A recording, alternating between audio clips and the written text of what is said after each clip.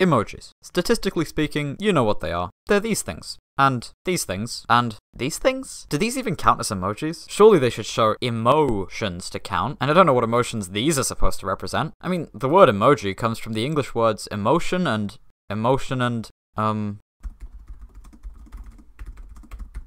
Oh. Emoji has nothing to do with the word emotion. Emojis were first developed in Japan in the late 90s, with emoji being made of the words e, picture, and moji, character. In short, an emoji is just a pictogram. And what's that? Well, a pictogram is a graphic symbol that symbolizes something through its resemblance to that thing. Like how this symbol represents the concept of fire through the fact that it looks like fire. We add in this red border to signify danger or risk, and we get a risk of fire. This is the hazard symbol for flammability. A pictography is, ultimately, a form of writing. So really we should be asking, are these emojis? As pictures, these graphics represent various faces. This is a frowning face. This is a face with a modest smile, rosy cheeks, and soft closed eyes. This is the face of a demon staring straight into your sinful soul. This is a face vomiting. But that's not what these represent as part of writing. Within the written language of texting, they don't mean those faces. They mean abstract notions like sadness, happiness, psychopathy, disgust. When we interpret them, we don't read these as the thing they're picturing, rather as a concept associated with that thing, an emotion or cognitive state. Now, most linguists would still call these pictograms, because they still carry their meaning through their resemblance to a physical thing. However, they're not pictograms in the same way the book emoji is a pictogram. Book emoji shows us a book to represent a book. The frowning face emoji shows us a face with a frown to represent sadness. There's an extra step of cognition there, which I find interesting. And for the benefit of your education, here are some more pictograms that fall under that broader definition of the word. This here is a picture of a shield, which can be extrapolated to convey the concept of protection.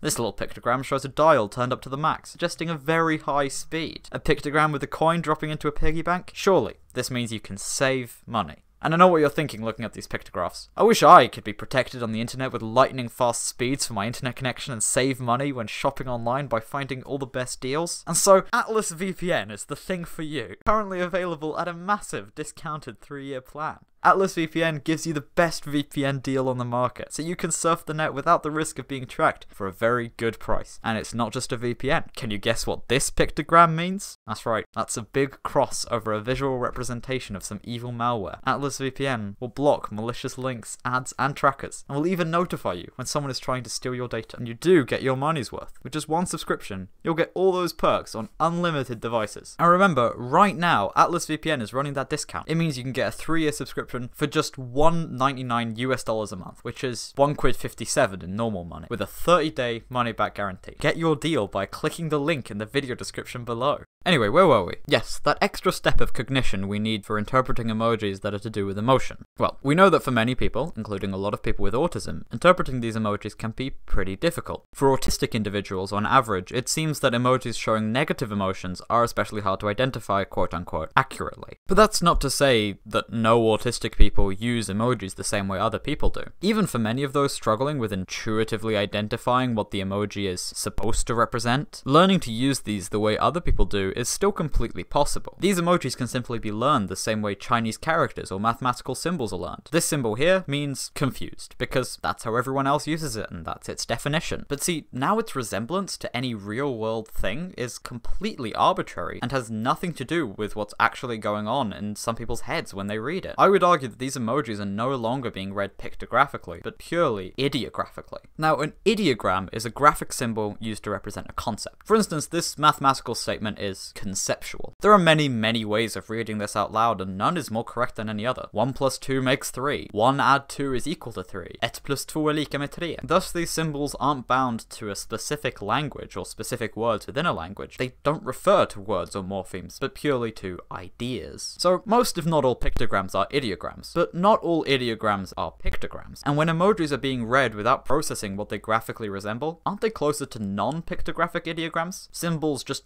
representing ideas independently of what they look like? Class, discuss. Regardless, of course these are emojis. They're probably the first things that pop into your head when you even hear the word emoji. We could see these characters as serving two main functions. Firstly, they act as emotional or social cues. Back in the early days of internet communication in the 80s, the reduced cues theory was popularized within the field of psychology. Some psychologists argued that because so much human communication is done non-verbally, the lack of cues from body language and facial expressions causes online communication to become impersonal and detached. So emojis could be seen as an attempt to reinsert these non-verbal cues into the written language, which is important because we are communicating more and more over text because of the prevalence of online discourse. And our second function of emojis is reducing ambiguity. This is a function that goes right back to the origin of emoticons, which can be seen as the precursors to emojis. On the very first Bboard, where this guy proposed the usage of emoticons, he suggested that these should be used so that people don't get confused about whether people are joking or not. And emojis can be seen being used in a very similar way, not adding any depth to the conversation, only clarifying for the listener or listeners whether something is meant in jest or not. This usage is very similar to tone indicators, and you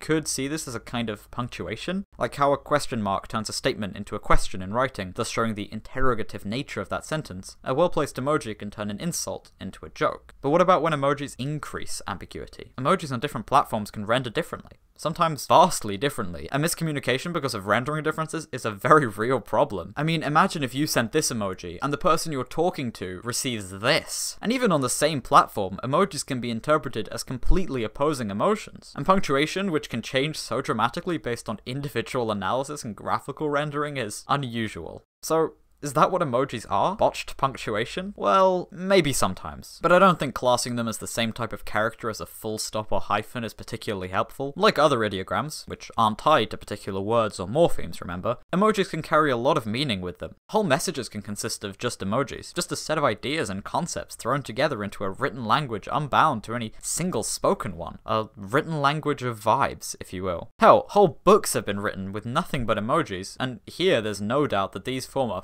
fully functional pictographic writing system. So, are emojis a different language? A pictography separate from normal orthographies? Well, maybe sometimes. But I don't think classing them as the same type of thing as Chinese logograms or the Somali language is particularly helpful either. We generally use emojis as a complement to whatever language we're communicating in. All conversations in emojis are rare and seen as gimmicks when they do occur. So, what are emojis? I don't have an answer to this question. I mean, what is there to say? A linguist might say emojis are pictograms contained within writing. A computer scientist might say they're pictures encoded as text characters. But really, what does that tell us apart from just emojis are emojis? I'll leave you with this thought. In 2015, the Oxford Dictionaries named the face with tears of joy their word of the year. That's right. Word. And to be fair to them, there are similarities between emojis and words. We've discussed before on this channel how the written language can be separate from the spoken one, and how purely literary words can exist that don't work when spoken. Is that so far from literary words that can't be spoken? Emojis have also exhibited an ability to change their meaning with time and usage, just like words in spoken language. I mean, just take this eggplant for instance. Added for the convenience of greengrocers and for the ability to write emoji shopping lists, I imagine. Well, nowadays this eggplant does not mean eggplant. It doesn't mean eggplant.